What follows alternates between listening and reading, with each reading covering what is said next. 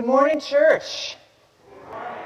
Welcome to worship at Church of Our Savior. It is good to have you here today. I'm Pastor Wendy Worth Brock. I'm a retired pastor from the Greater Milwaukee Synod, living in Sheboygan, though, and I am familiar with this synod. In fact, I was just telling someone this morning that exactly 20 years ago, I was a short-term interim at your sister church, Emmanuel Trinity, when it was still located at its old downtown location. So I have memories of serving in Fond du Lac, and I'm pretty sure I was in this church at least once or twice when I was at IT at that time. We begin our service today with the order of confession and forgiveness as it is found in your bulletin. Please stand as you are able.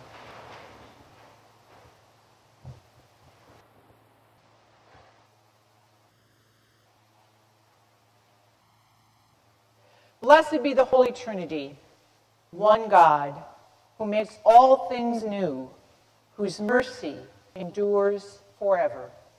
Amen. Trusting in God's mercy, let us confess our sin.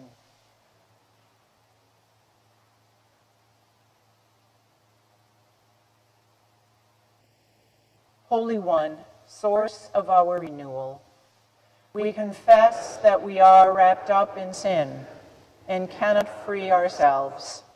We have not practiced your righteousness. Our hearts have turned away from you. For the sake of the world you so love, forgive us, that we may be reconciled to one another for the glory of your holy name. Amen. Thus says our God, the former things have come to pass, and new things I now declare. God's mercy makes us new. We are forgiven in the name of Christ our Savior. Amen.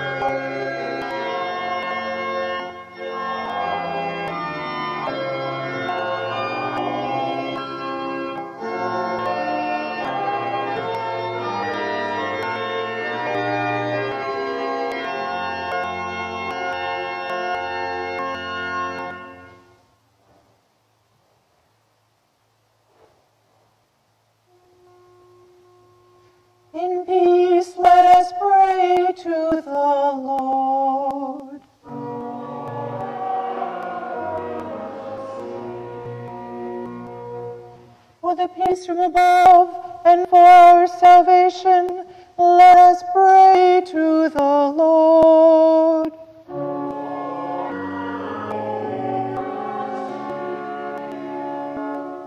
For the peace of the whole world, the well-being of the Church of God, and for the unity of all, let us pray to the Lord.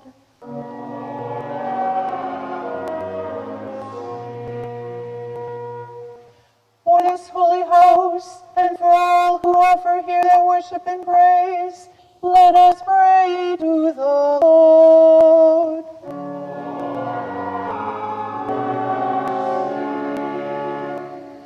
Help, save, comfort, and defend us, gracious Lord.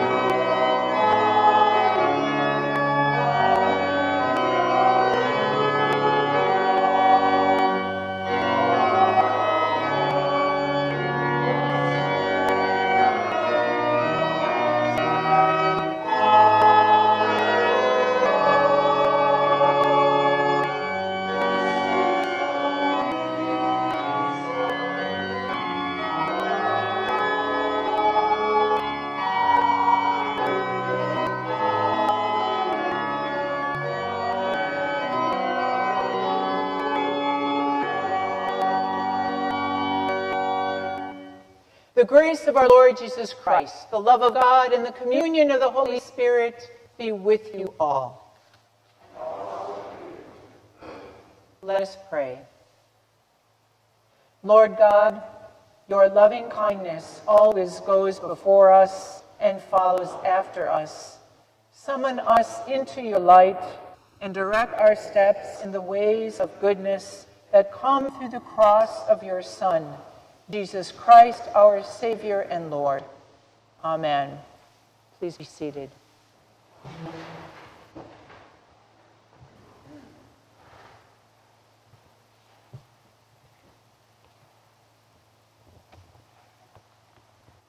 The first reading comes to us from Isaiah 9, 1 through 4. There will be no gloom for those who were in anguish. In the former time, the Lord brought into contempt the land of Zebulun and the land of Naphtali. But in the latter time, he will make glorious the way of the sea, the land beyond the Jordan, Galilee of the nations. The people who walked in the darkness have seen a great light. Those who lived in a land of deep darkness, on them light has shined. You have multiplied the nation. You have increased its joy. They rejoice before you, as with joy at the harvest, as people exult when dividing plunder. For the yoke of their burden and the bar across their shoulders, the rod of the oppressor, you have broken as on the day of Midian. The word of the Lord. Thanks be to God.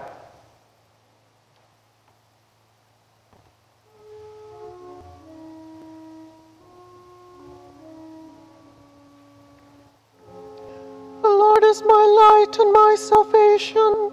Whom then shall I fear?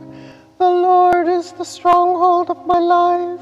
Of whom shall I be afraid? One thing I ask of the Lord, one thing I seek, that I may my life, to gaze upon the beauty of the Lord, and to see God in the temple.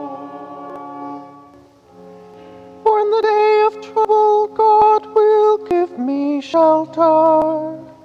Hide me in the hidden places of the sanctuary, and raise me high upon a rock. Now my head is lifted up above my enemies who surround me. Therefore I will offer sacrifice in the sanctuary, sacrifices of rejoicing. I will sing and make music to the Lord.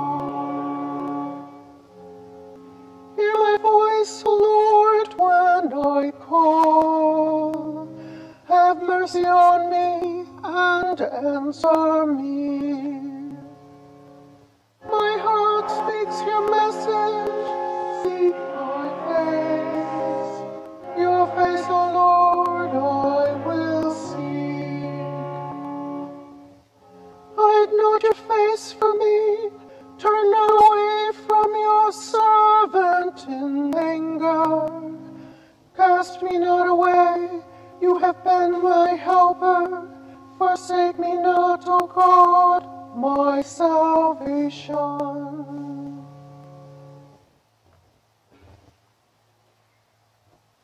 The second reading comes to us from 1 Corinthians 1, 10 through 18.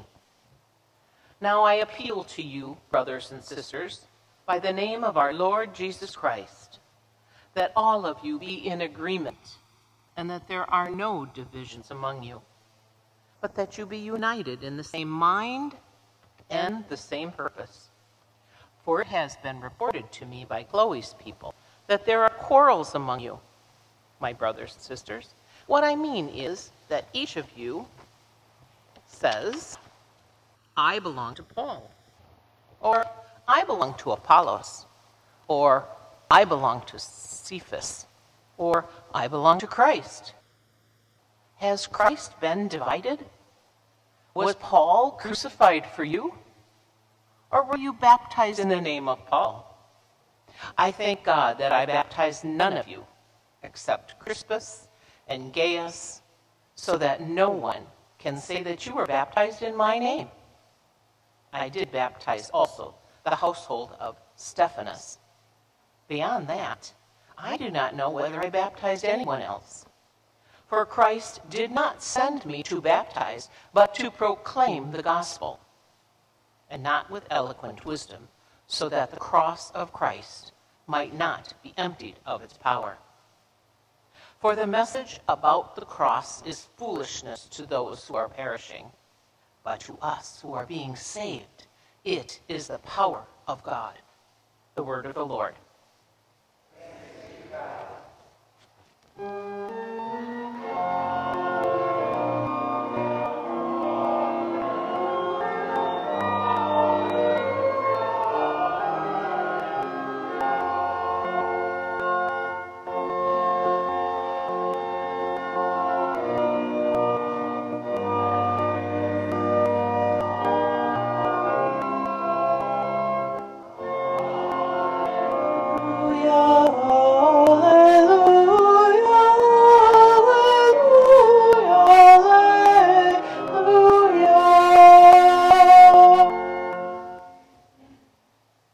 Holy Gospel according to Matthew, the 4th chapter.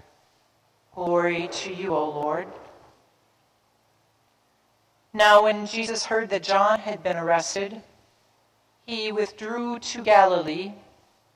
He left Nazareth and made his home in Capernaum by the sea, in the territory of Zebulun and Naphtali, so that what had been spoken through the prophet Isaiah might be fulfilled.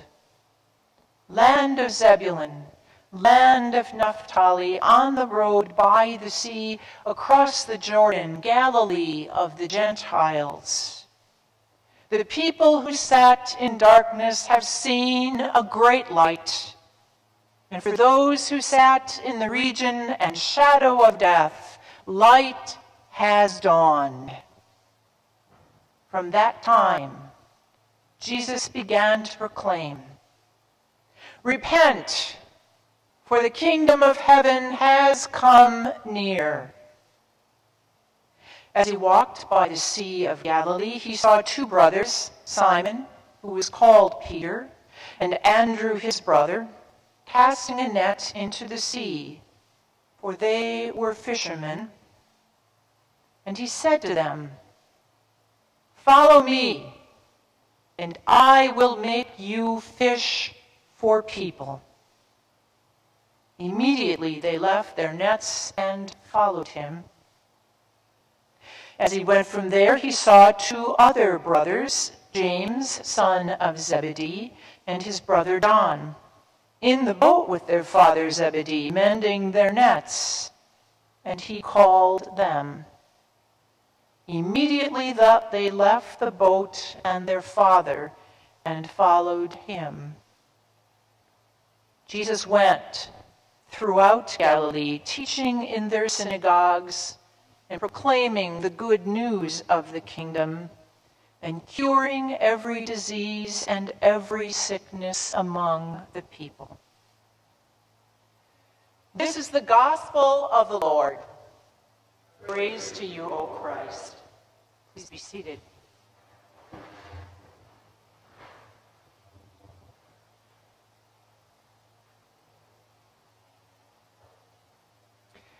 Well, we're going to begin today with a little fill in the blank. So when I do this, you have to fill in the blank, okay? Follow me, and I will make you, or fish for people. Yep, you got different translations, but you got it. Follow me, and I will make you fish for people. There's the Bible answer.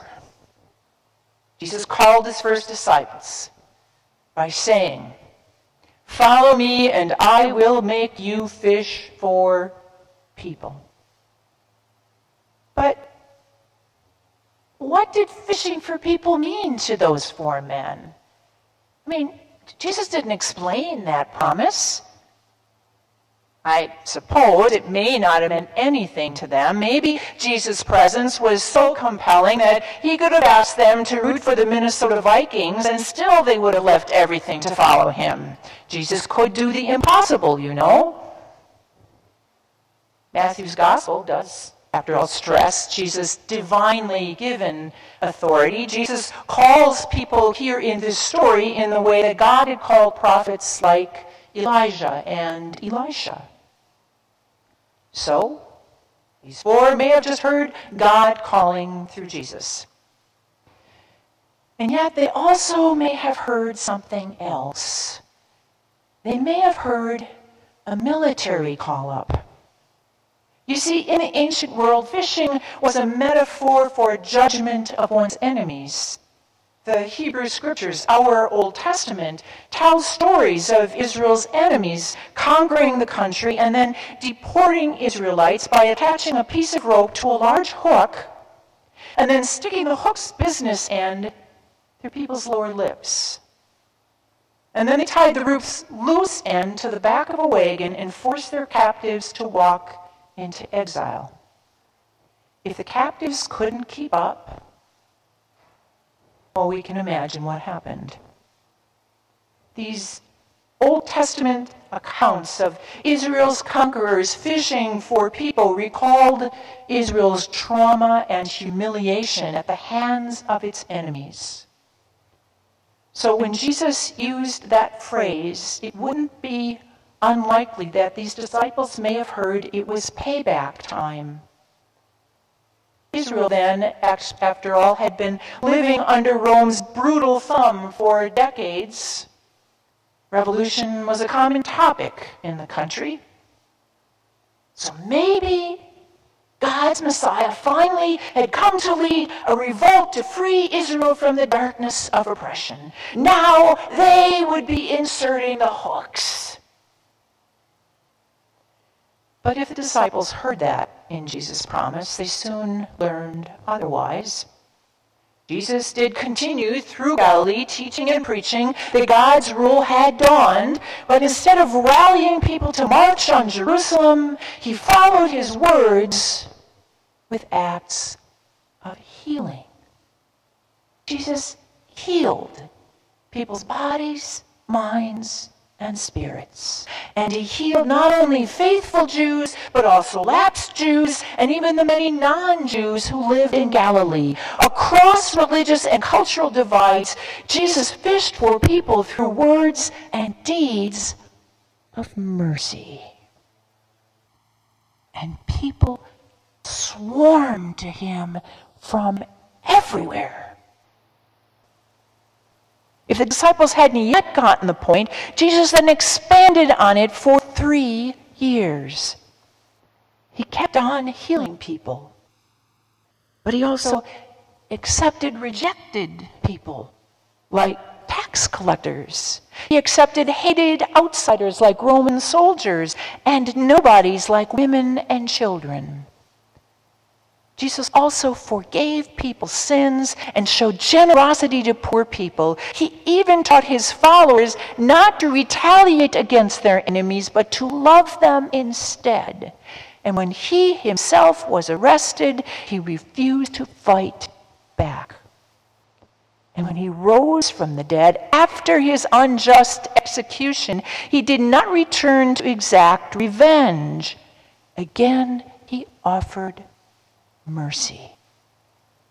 The great epiphany of Jesus' life is that people are gathered into God's kingdom not through fear, revenge, or coercion, but through mercy. That's amazingly good news, isn't it? Even if we've heard it before. The good news that Jesus gathers people into God's kingdom through mercy especially is marvelous to hear in these dark times. When I recalled Israel's invaders carrying them into exile by cruel means, I couldn't help thinking of Russia's army kidnapping Ukraine's children and taking them to Russia in hopes of crushing Ukraine by turning their children into Russians. And I thought about fishing for people as a violent political act against one's enemies. I was reminded of the defeated Republican candidate in Arizona arrested this past week for hiring men to assassinate 4 Democrats. Jesus, merciful, non-violent fishing for all people, including foreigners, seems downright astonishing, doesn't it? In a time when some want to kick immigrants out of America? In these times when some urge us to hate gay and trans people, Jesus' acceptance of rejected people is astonishing, isn't it?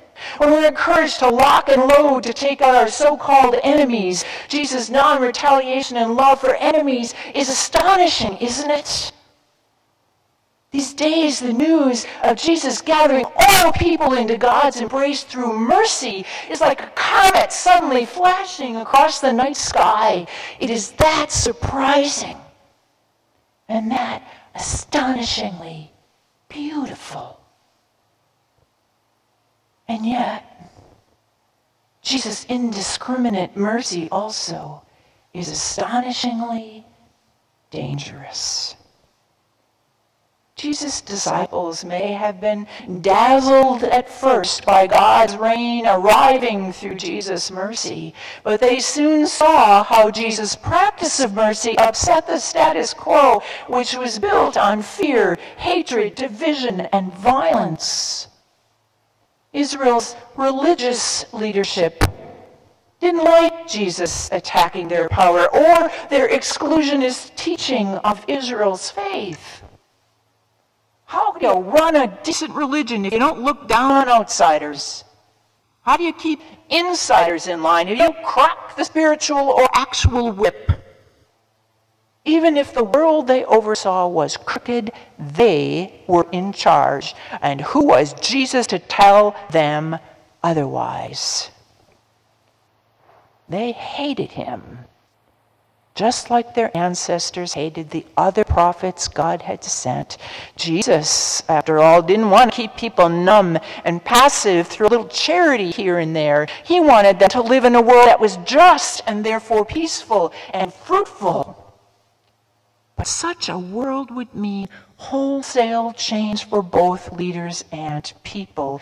It would mean facing the truth that they had not been working on God's behalf. It would mean repentance, and they couldn't have that.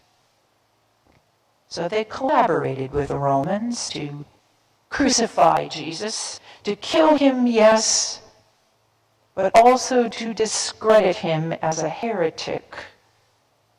Because the Bible says that the man executed on a tree is a heretic damned by God. Jesus' mission of gathering people into God's kingdom through mercy got him killed. And it got Peter, Andrew, and James killed, and John exiled to Patmos. It got a lot of other early disciples killed because a world ruled by God's mercy meant overturning the world as it was. So the powers that be, religious, economic, and political, fought that merciful reign. The powers that be, political, economic, and yes, religious, still fight God's merciful reign. America just observed a day of remembrance for the Reverend Dr. Martin Luther King Jr. Reverend King literally gave his life working to establish God's beloved community built on mercy for all. Like Jesus, King understood that for God's mercy to rule the world's crookedness, its racism, its economic inequality, and its political imbalances, all of that crookedness would have to be exposed so that it could be changed. So he gathered people to march nonviolently for voting rights and fair housing, fair wages, and an end to war. His nonviolent marches exposed crookedness among us when those unarmed people were beaten, arrested, and murdered. King himself was assassinated in 1968. Because fishing for people through mercy exposes the world's crookedness. Jesus' call was dangerous 2,000 years ago, and it still is.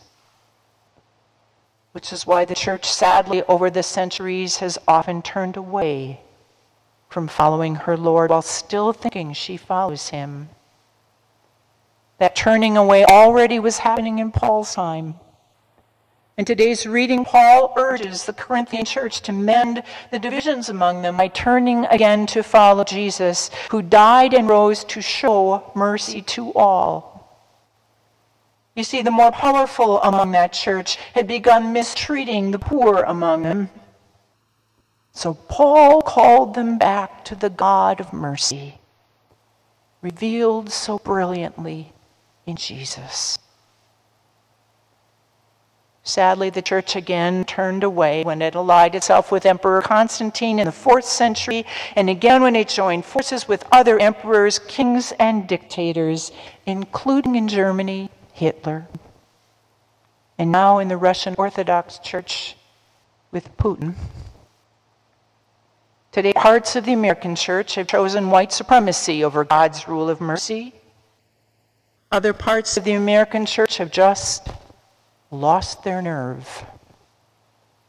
Afraid of religious and political bullies, they try to stay alive by staying silent. But when the church gives up on God's radiant rule of mercy, we end up sitting in the shadow of death. One writer put it this way: if the light bearers insist on darkness, darkness they shall have. If the peace people insist on war, war they shall have. If the people called to bring God's love and forgiveness into the world insist on hating everyone else, hatred and all that it brings will come crashing around their heads.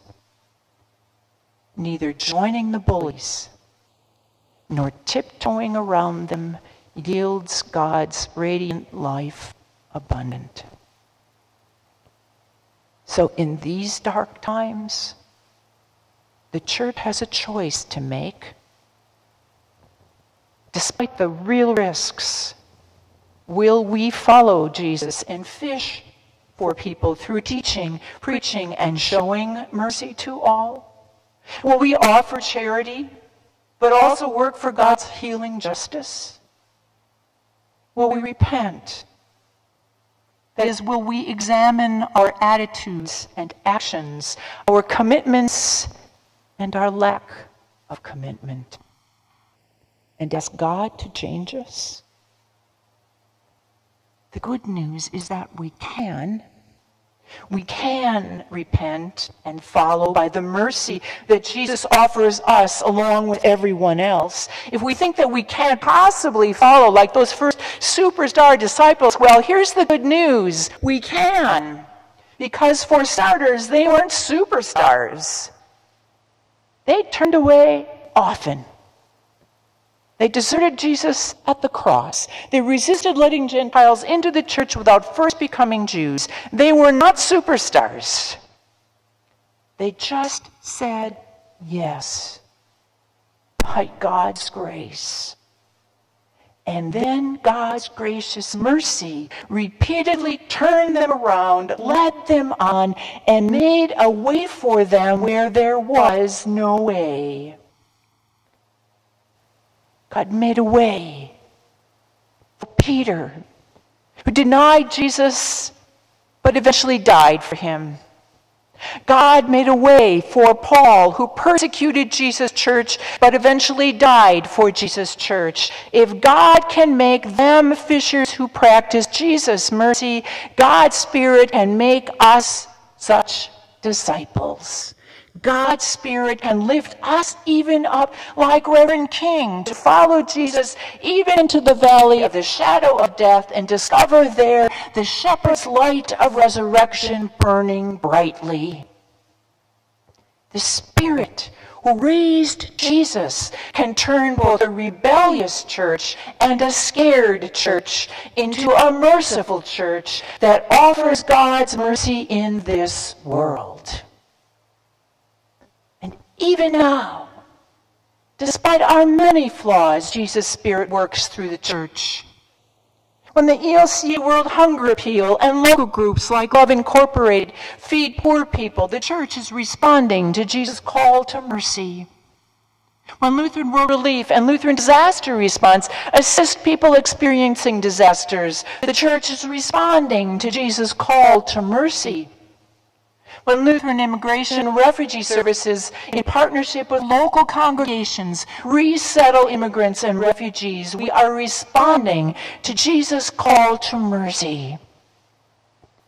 When church advocates for gun safety and the compassionate treatment of desperate women seeking abortions, we are responding to God's call to mercy.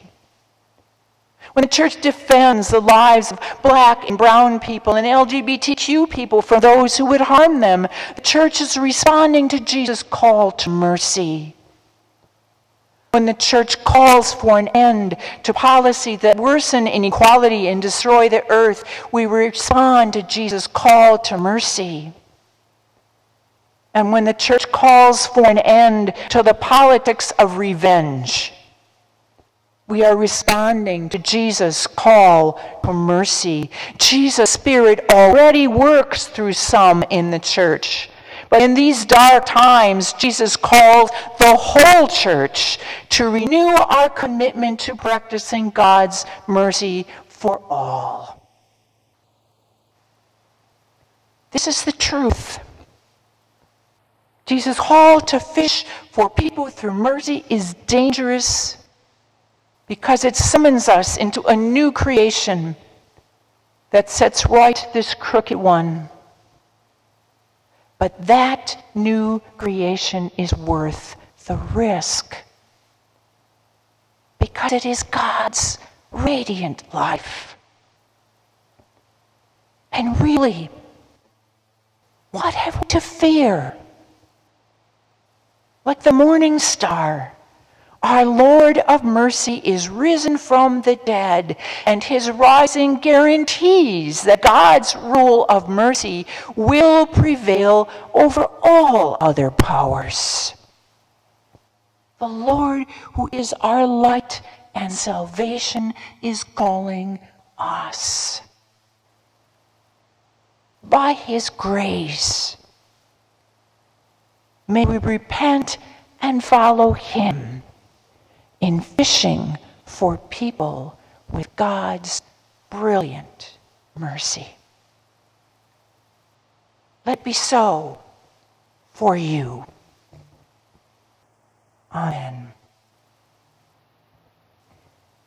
We stand for our hymn.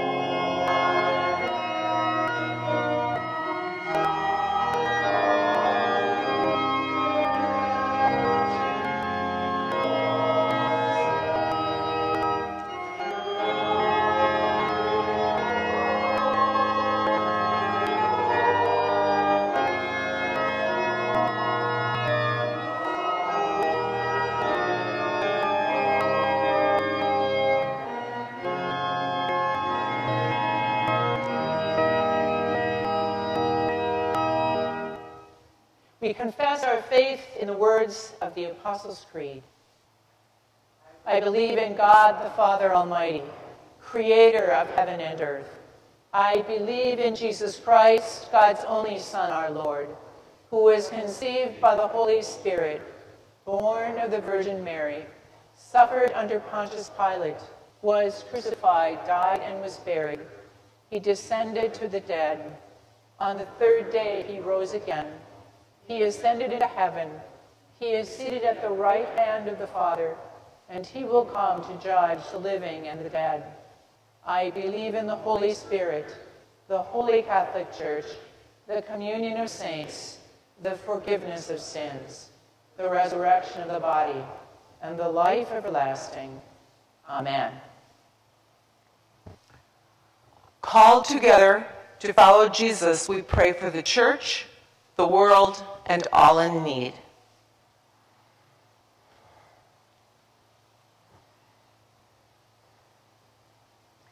Make your church one in purpose, proclaiming the message of the cross. Help us to work together across differences. Energize ecumenical partnerships, including the World Council of Churches and Lutheran World Federation. Merciful God, receive our prayer. We rejoice at the bounty of your creation. Fill the land and sea with your abundance. Bless harvests in the southern hemisphere and fallow fields in the northern hemisphere. Equip farmers to till and keep the earth sustainably. Merciful God, hear our prayer. In Christ, your reign comes near and calls all to repentance. Break the rod of the oppressor in every nation. Dispel the shadow of death in places of war and persecution. Grant us leaders who lift the yokes that burden those in need. Merciful God, receive our prayer. Be a stronghold for those in trouble and a rock for all who are afraid. Rouse communities to care for neighbors who need shelter, are facing maltreatment, or are isolated and lonely. We especially pray for healing and comfort for those on the prayer list.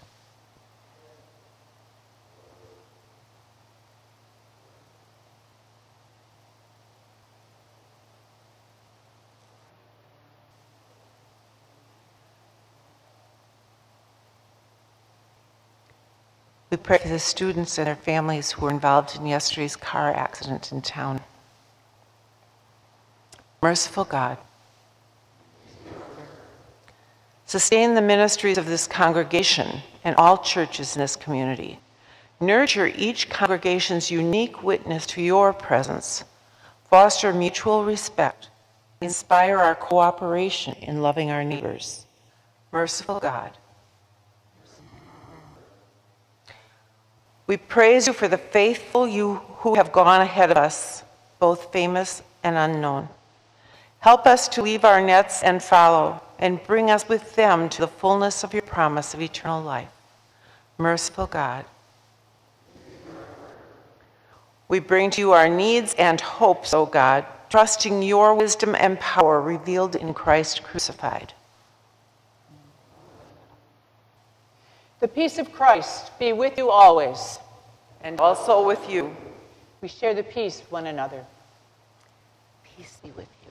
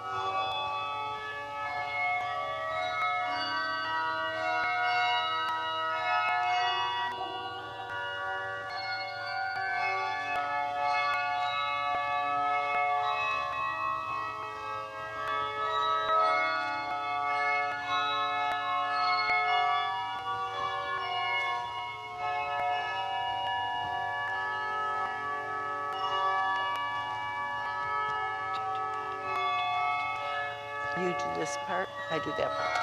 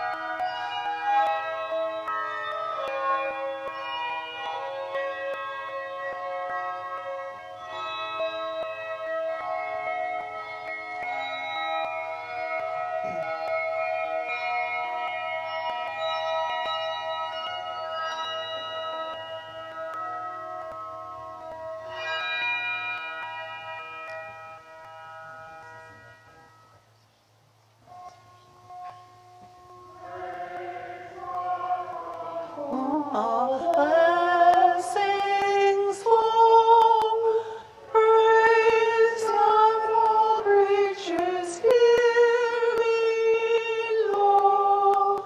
Praise God above, ye heavenly hosts.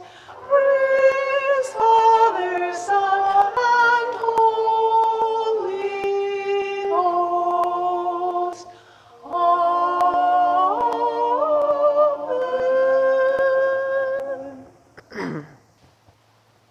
Let us pray.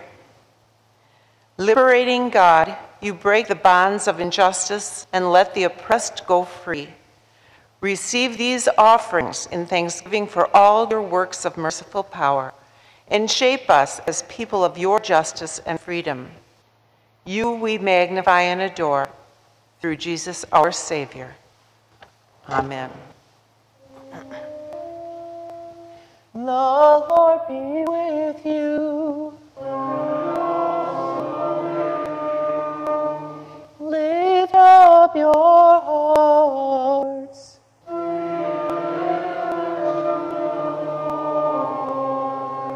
Let us give thanks to the Lord our God.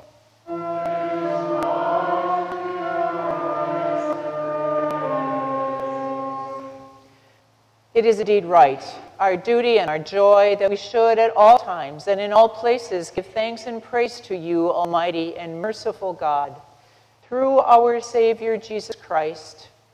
By the leading of a star, he was shown forth to all nations. In the waters of the Jordan, you proclaimed him your beloved Son. And in the miracle of water turned to wine, you revealed your glory.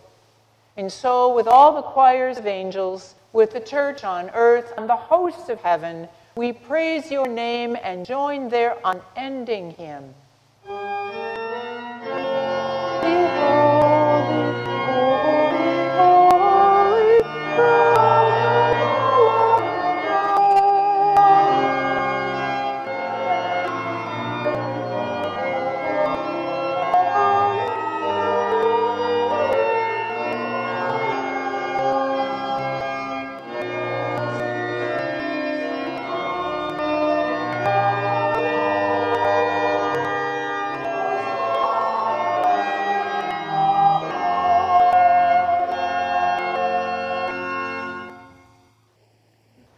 In the night in which he was betrayed, our Lord Jesus took bread and gave thanks, broke it and gave it to his disciples, saying, "Take and eat, this is my body given for you. Do this for the remembrance of me." Again, after supper, he took the cup, gave thanks, and gave it for all to drink, saying, "This cup is the new covenant in my blood, shed for you and for all people for the forgiveness of sin. Do this for the remembrance of me."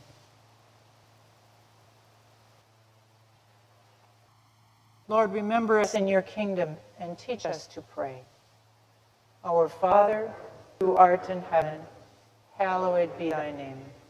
Thy kingdom come, thy will be done, on earth as it is in heaven. Give us this day our daily bread, and forgive us our trespasses, as we forgive those who trespass against us. And lead us not into temptation, but deliver us from evil. For thine is the kingdom, and the power, and the glory, forever and ever. Amen. Please be seated.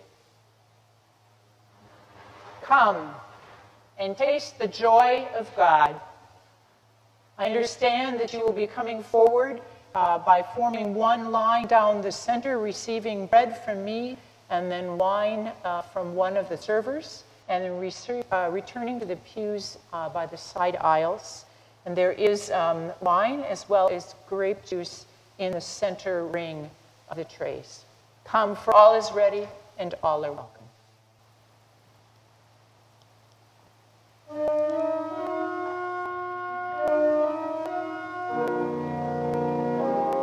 Take and eat. This is the body of Christ given for you. Amen. Take and eat. This is the body of Christ given for you.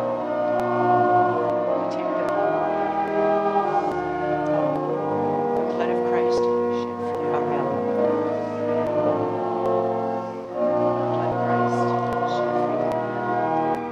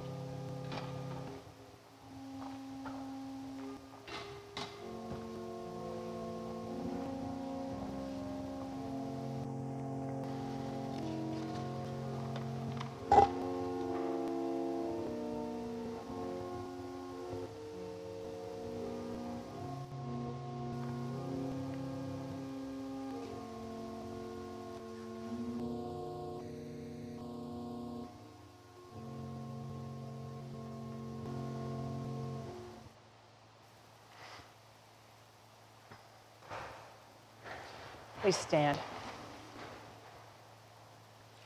And now may the body and blood of our Lord and Savior Jesus Christ strengthen you and keep you in his grace. Amen. Amen. Holy One, we thank you for the healing that springs forth abundantly from this table. Renew our strength to do justice, love kindness, and journey humbly with you. Amen. Gracious God, loving all your family with a mother's tender care, as you sent the angel to feed Elijah with heavenly bread, assist us in this ministry on which we are sent forth. In your love and care, nourish and strengthen those to whom we bring the sacrament, that through the body and blood of your Son, we may all know the comfort of your abiding presence. Amen. The God who faithfully brings forth justice and breaks the oppressor's rod, bless, strengthen, and uphold you today and always. Amen. Amen.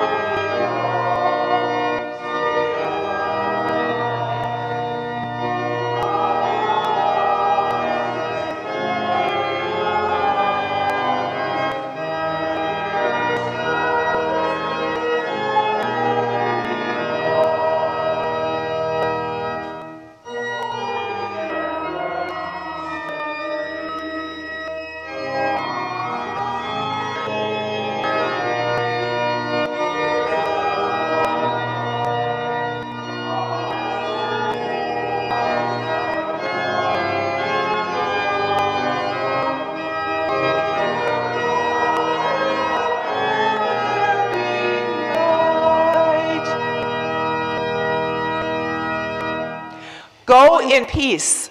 Follow the lead of Jesus. Thanks be to God.